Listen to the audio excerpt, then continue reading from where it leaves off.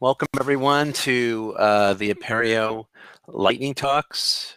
This is sponsored by the Apereo Farm Group, which is the funding and resource management. And Apereo Farm is a grassroots effort for us to support each other in launching enhancements to existing existing Apereo projects, of which Sakai is one of them. And I was going to make a joke that today's recording is sponsored by Apereo Farm Buttermilk Biscuits. I don't know if any of you are familiar with the Prairie Home Companion. So we could have a little jingle. I haven't come up with a jingle, though. I'll have to come up with one for next time. And in front of you, you see on the slide, there is a really nice visualization that was created for us by Julia Forsyth at Brock University. And it kind of shows the basics of what the farm process is about, that if you have an idea, there's different ways of getting your idea out there. This is one of those ways, the lightning talks. You can chat with the farm committee. There's Apereo newsletters, so lots of ways to get your idea out there. There's voting. And then there's different ways of sharing your project. And the hope is that projects that get a lot of momentum will then turn into resource projects that have people and money to make them happen. So I just thought I'd put a pitch in for that. Welcome everyone here. And we're going to start off. We have 4 presentations today, and the format will be to do one presentation for 5 minutes. We'll time it for 5 minutes. Then we'll take 5 minutes for Q&A. And then we'll move on to the next one. We're going to try and be pretty tight on time, although we have a little bit of wiggle room today. Since we have 4 presentations and 4 times 10 minutes apiece is 40. But why don't we go ahead and get going? And let me bring up Matt. I'm going to bring up your slides. And if you wouldn't mind introducing both yourself and your topic. And I can also hand the presenter permissions over to you. Let me get this up first. Let's see. Here we go. And let me find you on the list. All right, Matt, you're up. And I'm going to start timing.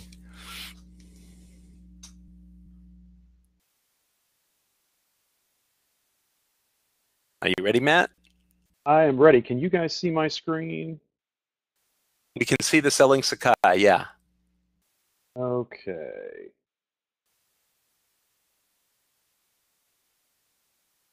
Well, I was going to share some slides with you guys, but I'm not going to do that because that'll cut into my time too much. So I'm just going to go ahead and dive right in here. Good morning, everybody. My name is Matt Burgess. I'm from the University of Virginia. And for the next 5 minutes, I'm going to talk just very briefly about a presentation that I originally gave at Open Apereo this spring, which was about selling Sakai, so why you should do it and how to get started. The second half of that presentation that I gave at Open Apereo included some examples of how we have been selling Sakai at UVA. For time constraints, I'm not going to share those examples with you today. I'm going to talk to you a little bit more about the framework of how we got started selling Sakai and a little bit about branding in general. And then if you guys are interested and want to dive in and learn a little bit more about this and see some of the examples of what we've done, I can share some of that stuff with you. In fact, I'd be delighted to do that. So I want to talk just briefly about what branding is, how we develop a brand for Sakai, because that's what we're really talking about here. And a lot of people think that a brand is just what their product is. But really what a brand is what your audience thinks of when they think of your name. It's everything that the public thinks that it knows about you. So if there are some folks from Illinois State on the call, we were joking a little bit about this at Open Apereo because one of the things that they did when they wanted to get into branding and communications was they searched Twitter for ReggieNet, which is the name of their instance of Sakai. They wanted to find out what kind of presence they might have on social media.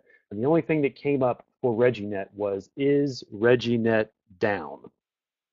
And that's obviously not what anybody wants to think of when they think of their open source product. So, that's the kind of thing that we want to avoid. We don't want a brand of being down, even if that's not actually the case.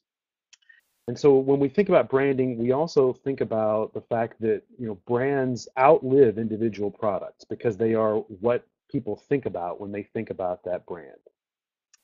Tricia, I know that there are no slides, and that's because I didn't want to cut into my time. I'm just going to talk for the next couple minutes, and then if people have questions or if we want to dive into more visuals, I can share those with them. So no problem about that. Anyway, branding is something that is very important. It's deeper than just a product because it's what people think about when they think about our product, the kinds of adjectives that come to mind when they think about us. And when UVA started diving into that, UVA started by following the larger branding and communications plan that had been developed by the university as a whole when they started working with an agency based in Philadelphia called 160 over 90. And I see that Laura is already mentioning some of these adjectives in the chat. Easy, fun, useful, efficient. That's exactly right. These are the kinds of things that we want people to think of when they think about Sakai. These are the things that we want to be the building blocks for our brand. And so for UVA in their larger university branding campaign, they came up with what they call a positioning statement, which is something that they use as an internal idea that encompasses the essence of that brand. And the positioning statement that UVA came up with for the entire university was something called living idealism. And that was designed to combine two essential concepts that people felt were really important for the university: life, something more practical, and idealism, which is something that's more aspirational. And they thought about putting those two things together to combine something practical and something aspirational to encompass what UVA was. And then in order to support that positioning statement, that general idea, they came up with some things that they called brand pillars. They're the ways in which your brand supports that ideal in the positioning statement. And they came up with four of those, four ways in which UVA supports that larger ideal. A perpetual state of ingenuity, a commitment to achieve at the highest level, a sense of shared ownership, and a promotion of the public good. These four big ideas that supported that overall larger concept of what UVA was all about. And then they moved to those adjectives that Laura was just talking about, that come out of the brand pillars supporting that positioning statement. Ideas like being adaptable, being collaborative, being energetic, being innovative. And those are the kinds of words that I used to build our stuff that we have used for our communications for our instance of Sakai, which is called UVA Collab. So I'd be delighted to hear more comments, questions from you guys, and I'd be delighted to share some of the examples of the work that we have done. And I look forward to continuing the conversation about how we can sell Sakai more and sell it better. Thank you, Matt. Yeah, so now we're going to open it up for 5 minutes of questions. So Dee Dee wrote, heck yeah, please share. And Laura Sierra writes, contributing to the betterment of community, big pillar for Notre Dame, big pillar for Sakai. So Matt, who did you involve in these brainstorming conversations? So that's a great question, Laura. I'm so glad that you asked that because one of the things that we were able to do when we got started was work with our university's communications department. As I mentioned, when we got started, we started to piggyback on some of the communications efforts that UVA was already doing. So UVA has a fairly large communications office that includes a website that has all kinds of marketing materials and branding materials that different university groups can use in order to make all of our communications across the university a little bit more uniform. And so we were able to use a lot of that. And if you have something like that at your institution, I would definitely encourage you to dive in and do that, to reach out to your communications people, and at the very least, offer to help them do their job by doing some of the marketing for them when it comes to your product. And also, just an FYI, in response to what Dee Dee said, I put a link in the chat to a PDF of the larger presentation that I gave at Open Apereo, which will include all of the materials that I use there. I'll also give you a link to the promotional video that I made that was similar to the stuff that Kyle has been doing that I put out about a year ago. Cool. I imagine you can see in the chat the other questions that are coming in, Matt. Yeah, absolutely. So I see a question here from Terry about how you get buy-in to shared ownership. If you're referring to the open source community in general, Terry, I think that's actually one of the strongest selling points for Sakai. The fact that when you participate in it, you are part of a community of leading, in many cases, cutting edge, top ranked higher education institutions that are working together to create a product that is going to take higher ed into the 21st century. And I think that's a huge selling point. Go ahead, Terry. That's not exactly what I was talking about.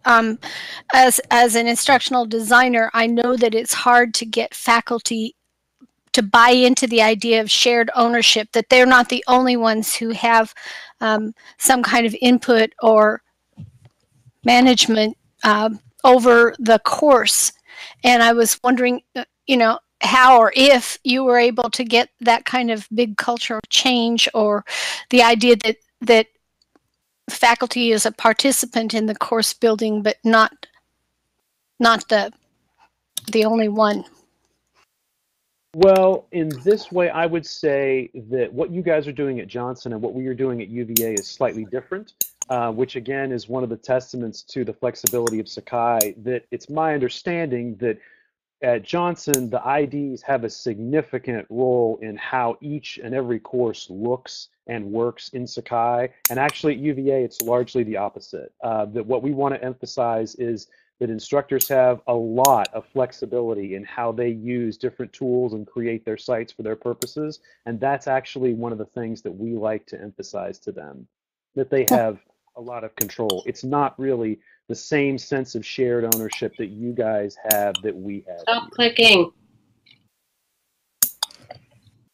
Oh, sorry, I forgot my mic was on.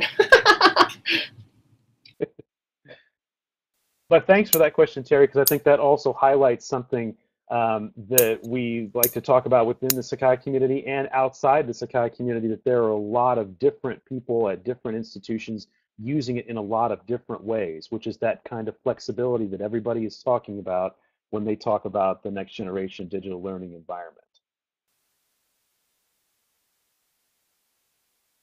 And let me see what else we might have here in the chat. I see there's a lot of stuff moving quickly. From Dave, does UVA do any evaluation of the use of the LMS, but not for change to another LMS? That's a great question, Dave. That's something that we are definitely thinking about doing in a more substantive way. We do some evaluation and get some statistics such as adoption rates, voluntary adoption rates for faculty that we use. But we would like to do a little bit more of that. And now that UVA has a contract with Qualtrics, which some of you may be familiar with, we're really looking forward to doing some more evaluation and gathering some more of that data. And I see from Dave, the survey idea is, what we are doing well. Absolutely. What we are doing well, and also some things that we can do even better, but absolutely what we are doing well.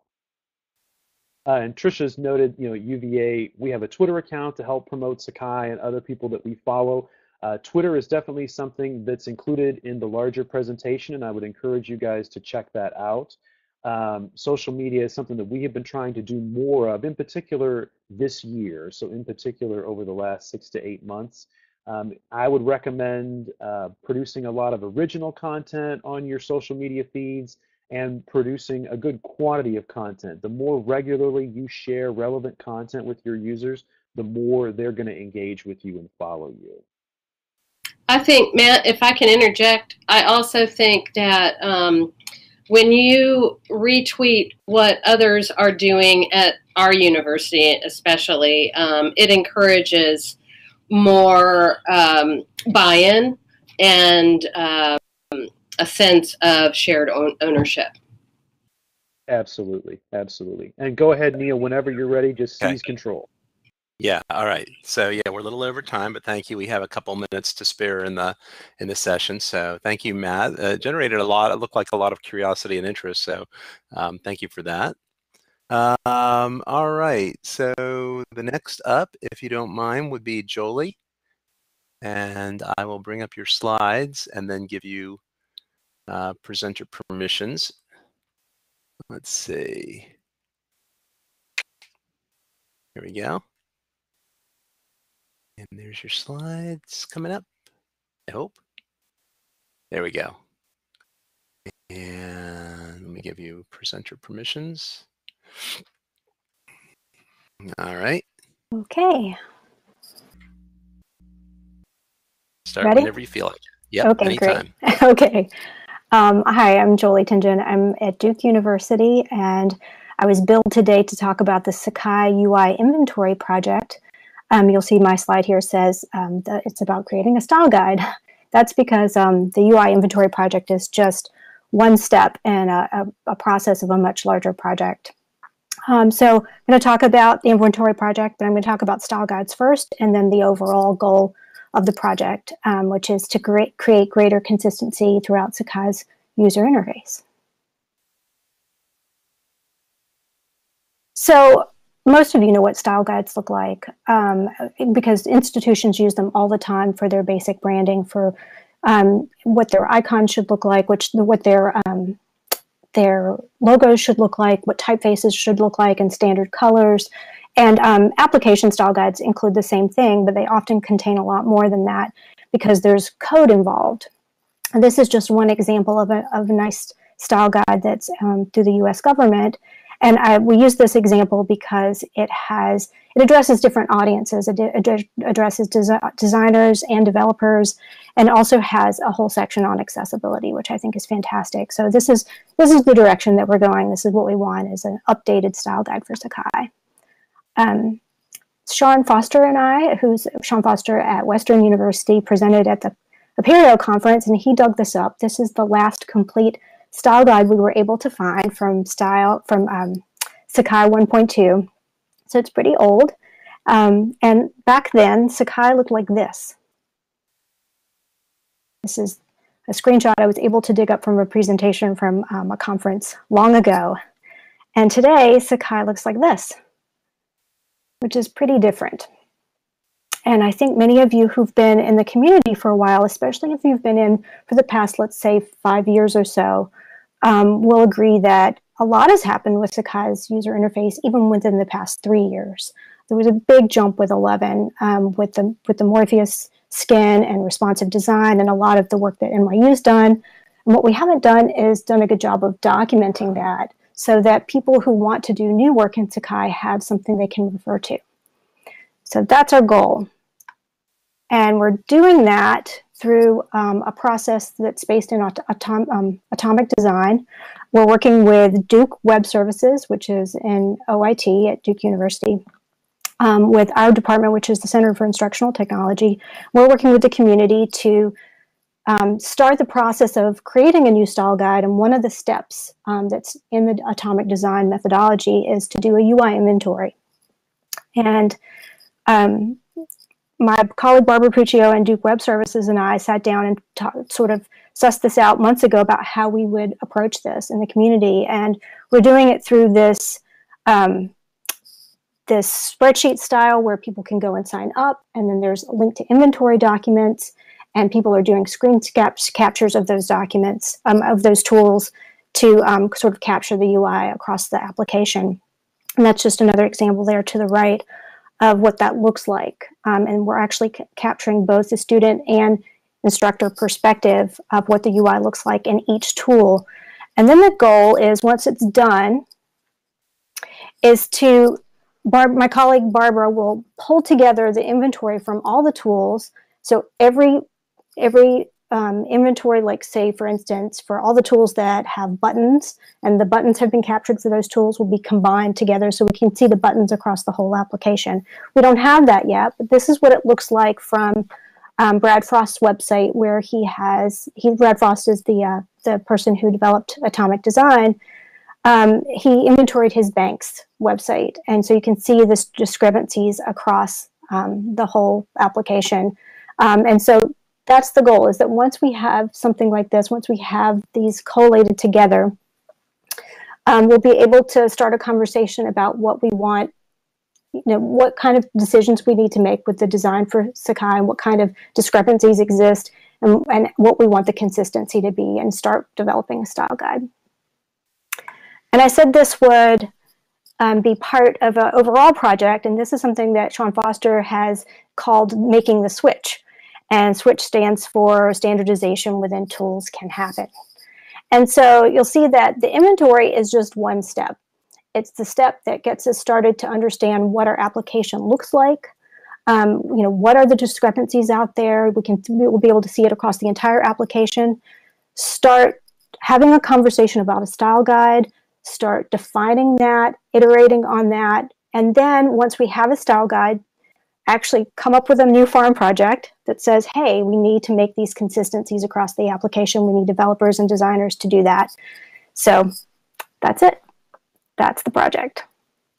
Thank you, Jolie. Now it's time for questions. And I'm sure, Jolie, you can see things flying by on the chat screen. Yes. Let me see if I can back up a little bit. Yeah, 2005. Confluence page for project info. Yes, there is a Confluence page for the project. I thought I had a slide in here at the end that had some linked resources, but I'll be happy to paste that in. I don't have it up in another tab right now. Awesome. Somebody does. Thank you, Wilma. Anything else? Did someone else ask something? Oh, Adam Marshall, it would be good to make all UI components use Bootstrap. I have no idea how easy this would be. I don't know either, Adam. This is part of the reason I kind of looped my colleague Sean Foster in, because I realized that once we come up with a style guide, we've got some great folks here at Duke to help us with that in terms of both UX and visual designers, graphic designers. There's a whole technical element that will have to happen afterward, and that will involve a lot of Sakai-specific expertise. How is the process going? Are there still many tools that need to be adopted for the inventory? I was just looking at it today, and my colleague Ben at Illinois State University has really been knocking it out of the park. If you've looked at the spreadsheet recently, he's done a lot of work. I've seen some comments that he's made this morning on sheets I haven't even had a chance to look at. And they started back in June. I got an email right before I went on vacation saying that they had a student they wanted to work on this, but I think it's Ben, it's his name that's on the sheet. And I said, yeah, let's just get started, because I knew that 12 QA was happening now, and I didn't want our inventory to conflict with those resources, because August, September is kind of a tight time for folks. So I thought it would be great to get started early. One thing, this is Terry Golightly, one thing that we found at LAMP, and I'm speaking because it's kind of complicated, that we found at LAMP is that we end up operating as a microcosm of the large Sakai community, and the law of unintended consequences happens all the time. The buttons and the setup that we currently have when we try to put individual school skins on, all of a sudden different schools have different consequences to changes that were supposed to make everything easier and smoother. To get to the question is, how are those complications being considered? Because across, everybody's going to impose their own skin requirements and their color schemes and all this kind of stuff on all of this universal appearance kind of thing. And what is the process going forward for making sure that everybody comes out happy? Ooh. Yes, consistency.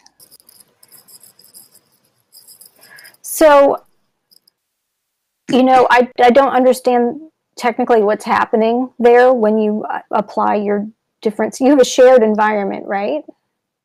We have a shared environment with 20 plus different institutions with different skins and different colors and different parameters for all kinds of things, and it goes way deep in. You know, the tiniest little color on the tiniest little feature might look really good with this skin style sheet, but really come out odd with another one, and it's just hard to make it work for everybody.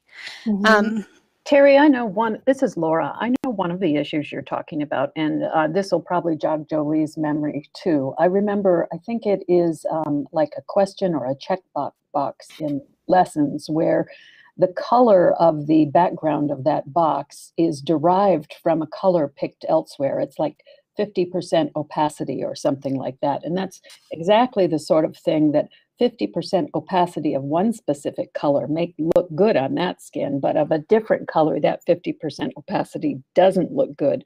So I'm sure that towards consistency, we'll have to define the parameters differently, right? So the values can have more control to them. That's just one thing I was thinking of. Yeah, and so that when you say you're talking about the color on that button, that you're not affecting the color on some other thing somewhere else. It's just kind of a spider web of things, and you pull on one and it just has almost, I think we're in the quantum universe when it comes to these things, you know. I think I know what you're both talking about. I mean, I think there's probably a code aspect, a code management aspect to this, and maybe a design aspect to this as well. And I think these should definitely come up when we're talking about the style guide, and we should be prepared to try to find these specific examples and track down in the code, where that's happening, so we can understand how we need to remedy that if we're going to make these changes. Yeah, it's good to bring into the conversation. Yes, absolutely. I agree. Okay. I need to wrap up. I see there's some additional comments and questions in there, but to fairness of time, we'll move on if that's okay. Thank you, Jolie. You're welcome. All right, next up is Laura Geckler, and I'm going to bring up your slides, Laura, and then give you presenter permission. So just hold on a second here. Let's see. You're the redistributed grade scale, right? Nope, not that one. There's a PDF. No. Okay, different PDF. So Gradebook plus feature. Yeah. And it needs to go back to the beginning slide. Oh no, you've got a preview. Oh, that's terrible. I was going to amaze and confound everyone. Let's see. Well, let me give you presenter permissions here. Where are you? Oh, I see you're at the top, right? Okay. There you go. And whenever you want to start. Well, today I want to talk about a Sakai Gradebook feature that Notre Dame has been working on. We've been proposing an enhancement to an existing Apereo project, but that can take many forms. You can talk it up, you can vote it up, you can write a JIRA, you can put it on the farm site and vote it up there. You can hire a developer for the project. You can have in-house developers write the enhancement. So anyway, the project I used for this new gradebook distribution chart, the process that I used is only one of many that you could use. So whatever process you use, I came up with 5 here, but I didn't give it a lot of thought. It's just as simple as wash, rinse, repeat with maybe a couple more steps, right? Wash, rinse, repeat. So as Lucy says to Charlie Brown, these 5 fingers, individually they are nothing, but united they form a fighting force, terrible to behold. Ta-da. Yeah, they do. That's the power of Apereo. I love being a part of this group. We have around 20 individual software projects and communities all learning from each other the best ways to collaborate and get stuff done. And that's what we're doing here, right? Collaborating and getting stuff done. So in my case, the first step I followed was meeting with the two profs here locally who'd been asking for about a year for a Gradebook 2 enhancement. And one was from the dean of a new program, and one was from my then boss who was going to work with that dean. So one wanted a feature to have a type anything column in the gradebook and don't include it in calculations and let me do my own thing.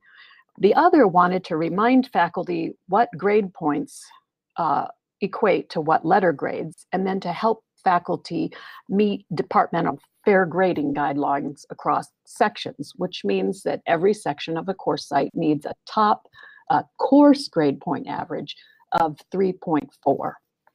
Make it fair across sections. And it wasn't until I got them in the same room that I realized they were both aiming for the same thing. One of them was a techie, and he was going to roll his own through Excel and then just upload and the final grade, right? And then the other one wanted a broader user solution where Sakai lifted the load. So either way, this is what I mocked up. I started writing use cases, and some of the work was easy, like place the grade point letter grade conversion directly in front of faculty when they're creating their grade point schema. So that was done. It's just a label. Or allow the grade display choice for students to be independent of what faculty see. And I think that was actually finished in the original, this is the next gen gradebook, of course, so that a student can see the 88%, but not see that that equates to, in this case, that would be an A minus from your screen. Or they could see it in terms of points, right? 183 over of 200 as their course grade. But the instructor would still see the translation is to a B based on their grade type. So in this additional work, we wanted a distribution chart, and we wanted instructors to be able to alter that schema at any time of the semester to see how their students are doing in terms of those grade points, without the student display actually reflecting those changes. So the minimum viable product of this particular enhancement turned out that we needed to release was calculate and display the course grade point average, which is just a simple calculation we already have in our data dictionary here at Notre Dame. You add the grade points and multiply it by the number of students eligible for the grades in that particular course. And so that way we came up with this, going back to those fingers on the hand. In my case, even step 1 and step 2 were kind of iterative there. And then step 3, we hired Steve Swinsberg, and I kept refining the requirements at the same time. And as Steve asked more questions, I would go back to my local requesters and subsequently to the community. And this one right here is specifically sticky. We had a lot of community input on over the project's listserv. It was how to display the distribution based on the changing labels on the XY axes. So right here you see on Y we have the number of students, and on X we have, that's my own timer, but Neil's going to tell me I've almost got time here. Anyway, what we ended up from here is that. That's not going to work. So we're going to go back to, and this is where I want to select this. We're going to go back to something like this. So this is in the code base in Trunk right now, and I will stop there and you can ask questions. Thank you, Laura. Any questions? Hey, Laura. Go ahead. Oh, sorry. This is Tricia, and you said something that I didn't quite get. And so this is a screen where faculty can go in and tweak the minimums. Is that right? That's right. To see how that affects the distribution? That is correct. And so, but that is not evident to students. Depending on how you set up your setting above in the grade book, it says what grade you're displaying to your students. The assumption is you're not displaying the letter grade. Right. Right. That is the assumption. Right. But it's going to, so they're doing this after the fact, and they're changing, and I don't understand. I guess I don't understand what the goal is here. Especially if students have seen their grades already, and then the instructor goes in and manipulates them in some way. The student has seen the number of points out of how many, or the student has seen the percentage, but they don't know what the letter grade equivalent is. Oh, because that's not in the syllabus already, as it should be? In this particular case, it isn't. Oh. Most instructors do put that in their syllabus, if I'm not mistaken, correct? In the Mendoza College of Business, in order for the large number of sections, which have limited enrollment in each one of a particular course, they need to make the grading fair from section to section.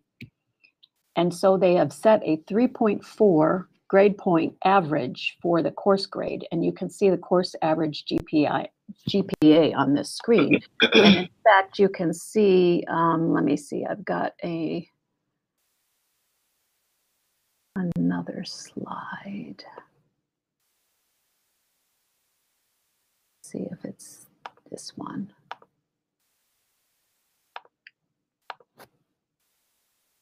Oh, nope, sorry, it's not that one.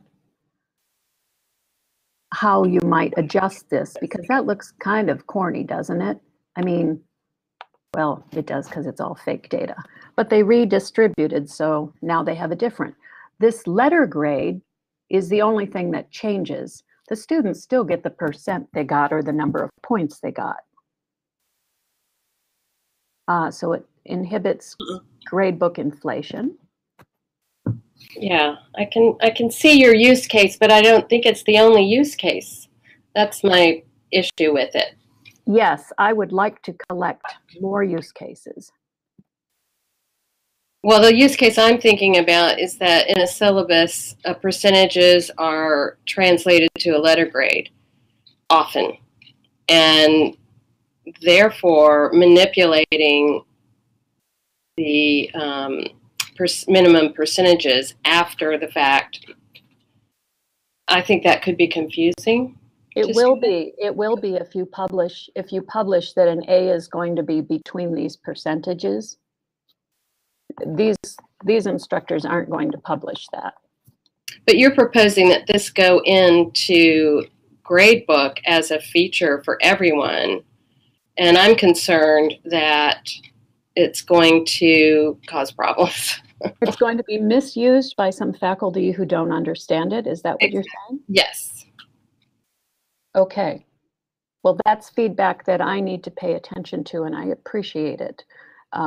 As everything, when we do these kind of things for Sakai, we need to realize that we need to build it so that the most number of institutions benefit from it, and that it can be configurable and turned off and turned on. Yes, I was just going to say that. So yeah. And another thing I just realized, Tricia, talking last week with some folks from Europe, is that grading systems aren't even the same. Right? Grades or scales or marks from around the world should be able to be configured into a grade book.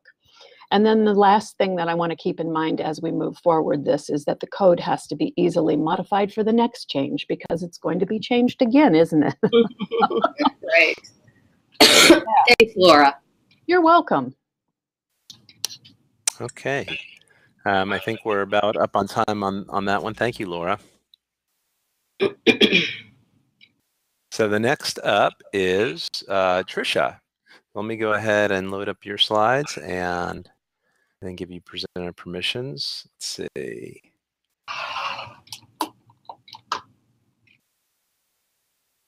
So which one is yours, Tricia? I forget the name. Do you remember the name of your? Not rosters, so it has roster. Oh, the in roster one, right? Yeah. Right there it is. And UVA, and UVA's in it is a nice clue too. Oh, okay.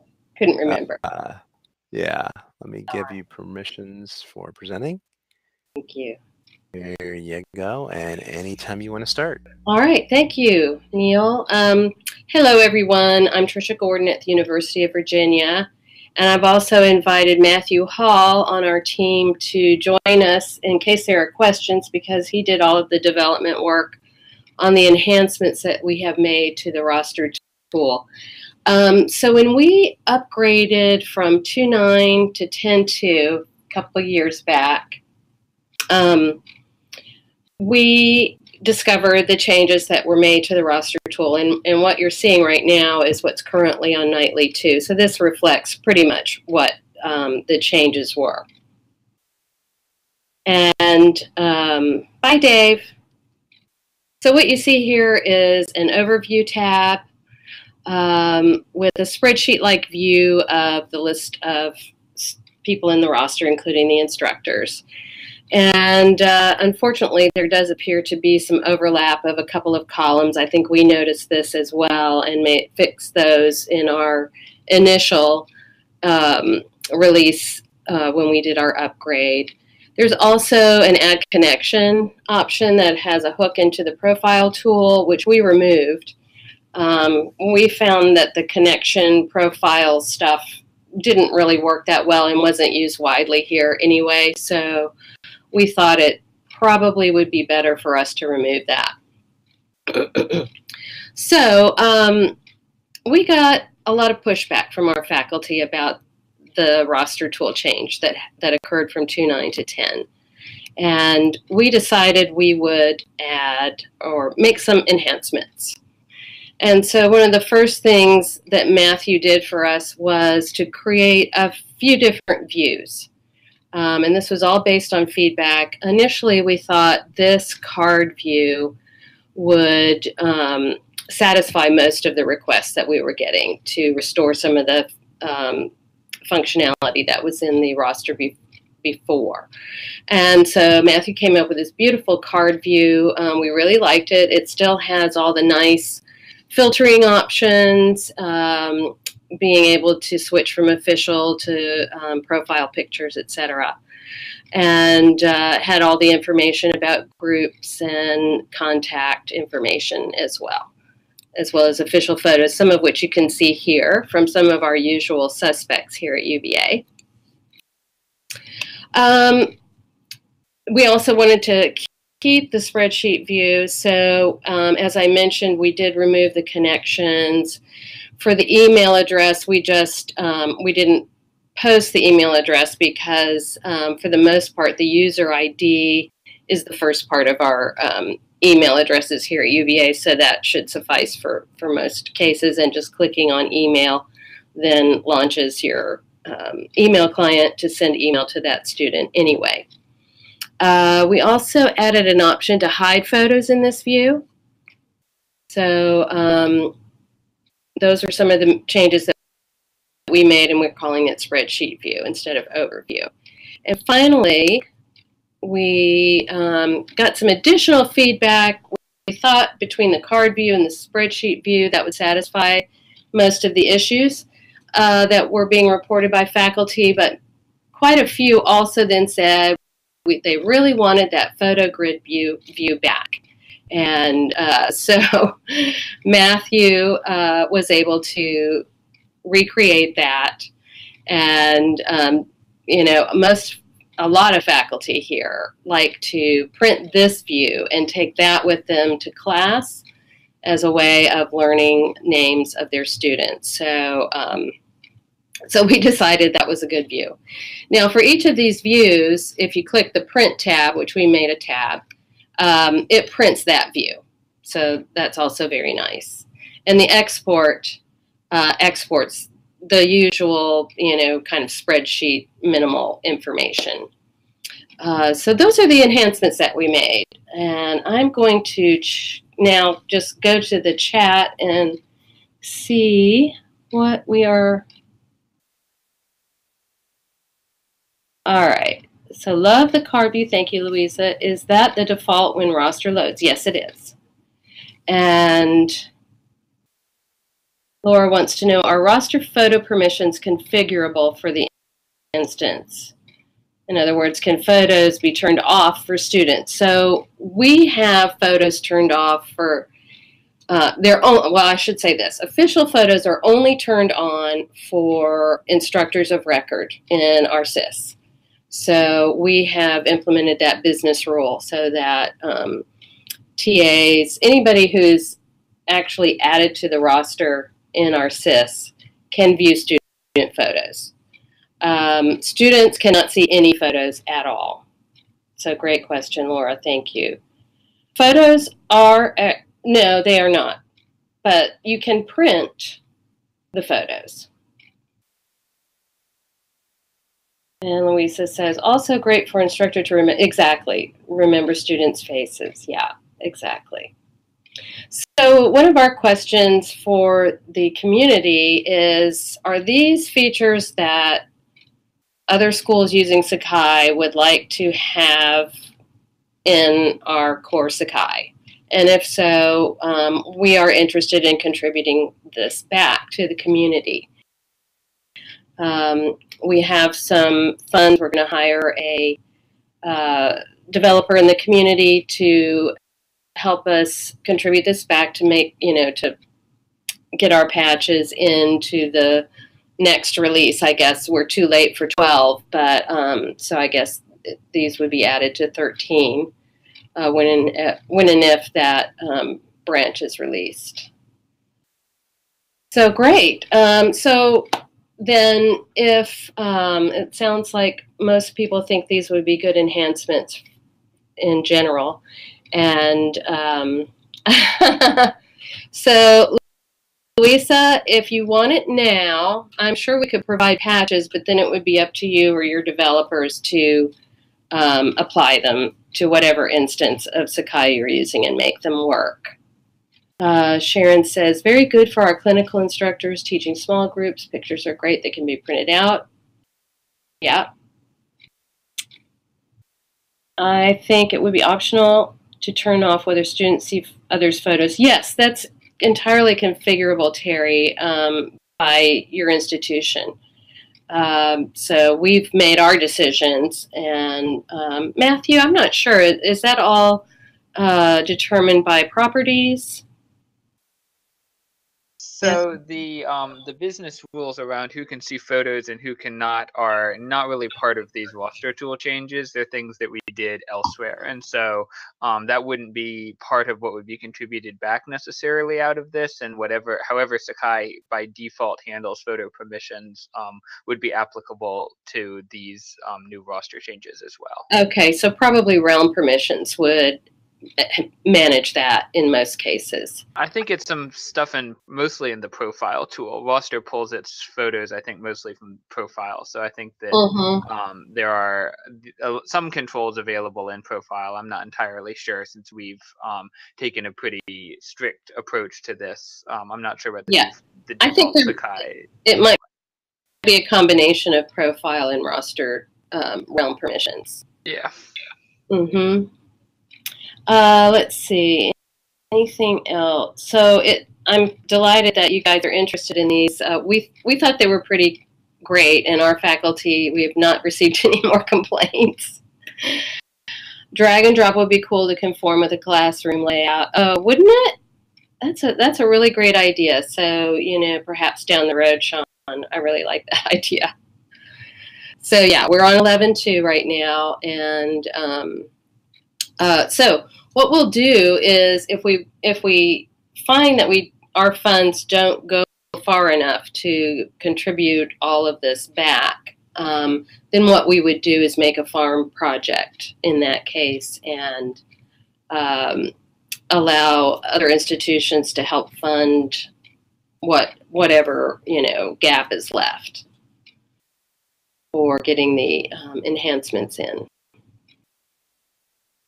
I'm glad you all are excited about this. Any other questions? 36. So I think I'm done unless you guys have other questions. Yeah, thanks to Matthew for doing all of this. It's a really nice enhancement. Cool. Didi, thank you, Tricia. You're welcome. I don't have a link to the presentation, but I can upload it and then send you a link. All right. All right. So thank you again, and thank you to all our presenters today. I guess to end this, I want to thank everyone who participated and asked questions as well. That makes it for a lively session. And I guess the biscuit has risen. We've got it fully baked, and it's time to end. So thank you everyone for coming, and we will upload this. This has been recorded, and it will get uploaded to YouTube. We have a Lightning Talks channel. This is our third Lightning Talks for Apereo, and the other two are published there already as well. So we'll see you next time, and thanks a lot. Bye. And Sung-Yoon, I'll add a slide with the hide name view so you can see what that looks like when I send out a link to that. Thanks, okay, Neil. I see a request. Okay, you're welcome. Thanks. If anyone has any requests, please send me an email directly. Thank you. Bye.